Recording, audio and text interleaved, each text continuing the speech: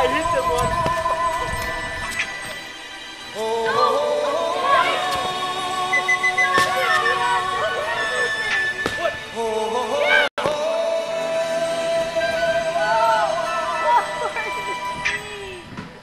Everybody was kung fu fighting. Those kids were fast as lightning.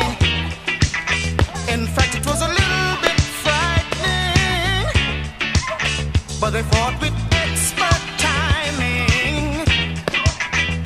There were funky Chinamen from funky Chinatown.